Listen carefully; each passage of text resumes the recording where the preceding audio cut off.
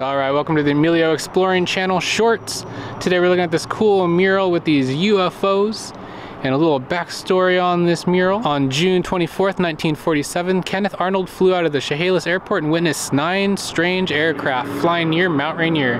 This UFO sighting gave birth to the term flying saucer and started what became known as the Summer of Saucers, where thousands of eyewitnesses reported seeing flying saucers all over the United States. So the story of Kenneth Arnold was so important to Chehalis, they actually put it on the mural here.